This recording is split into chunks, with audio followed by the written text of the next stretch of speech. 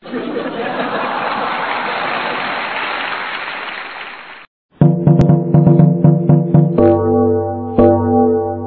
welcome back to my channel. Saya sekarang berada di Shawarma Surya. Biasa setiap minggu pagi mereka ini melayani pembeli di Stadion Sempaja, Samarinda ya. Khasnya seperti Timur Tengah, rasanya mantap.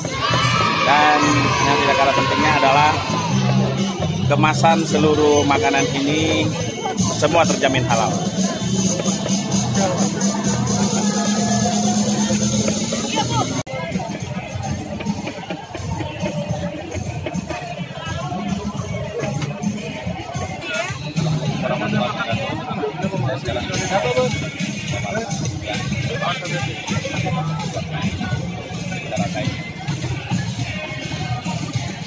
Untuk merasakan ini jangan lupa subscribe dan like, share.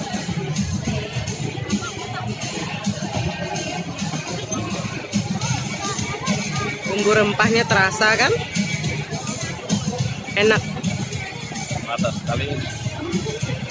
Rasanya seperti rasa Timur Tengah.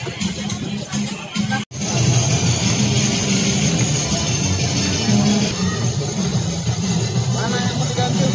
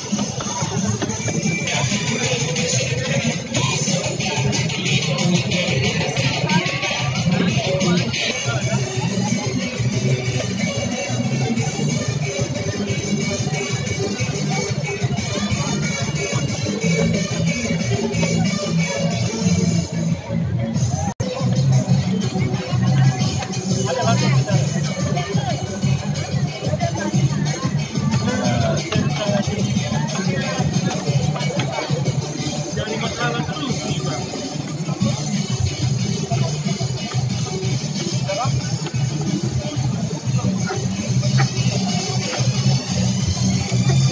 Satu pedas. Balik semua.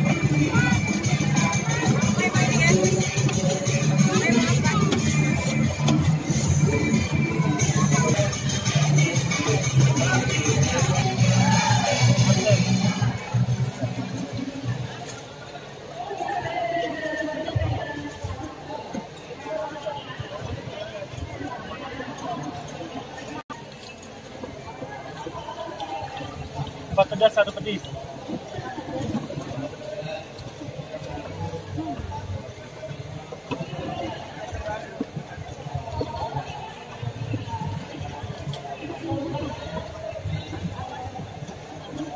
Ibu tanya apa?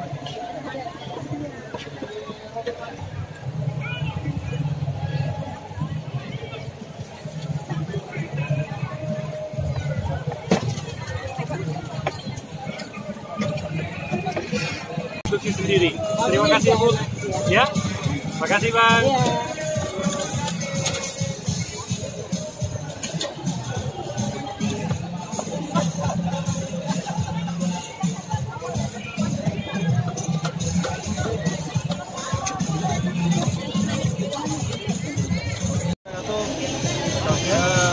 Kembali lagi dengan shawarma Korea. Ini dagingnya ini diproses pedas. Dia malam dibumbui sama Ustadznya langsung. Membumbui Ustadz Muhammad saja. Sejak jam berapa Mas? Ya, Sejak jam berapa mulai? bukanya. Buka dari jam 2. Ini dagingnya daging apa nih? Sapi, kambing atau apa? Daging ayam. Oh, daging ayam. 100% ayam.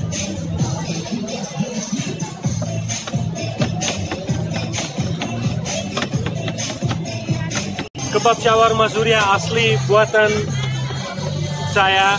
Saya bikin bumbunya khas dari Surya. Saya campur dengan bumbu Indonesia supaya rasanya mantap. Very good. Ini rotinya kami produksi sendiri. Ayamnya produksi sendiri. Dan saus putih kami tidak pakai mayonis. Jadi ini murni semua, tidak pakai bahan pengawet. Hari-hari habis, hari-hari kami jualan, hari-hari produksi. Sampai jumpa lagi. Insya Allah, sampai jumpa lagi. Oke guys, silahkan Anda Jangan lupa subscribe ya. Dan like ya. Ini adalah proses pembuatan kebab mulai dari awal ya.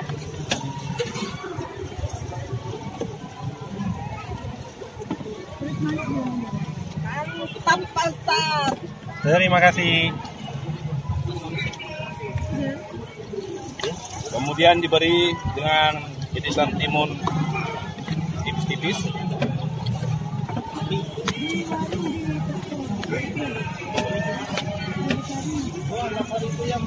Lapisan ketiga diberikan gorengan kentang. Ada kambing. Yang di antasari itu kan sebelah kiri kalau dari ini tapi papi. Katanya api.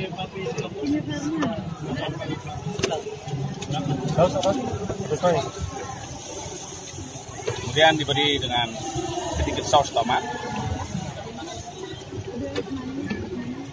Dan yang khas adalah ini saus putih. Ini kami bikin sendiri.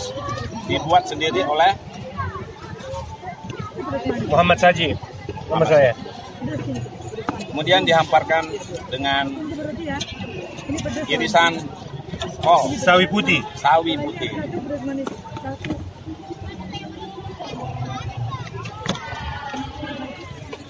Kalau di Surya juga ada sawi putih. Ada? Ada ya.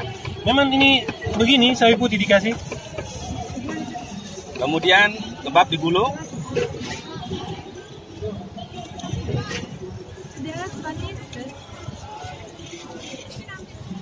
Dan selanjutnya proses penggorengan.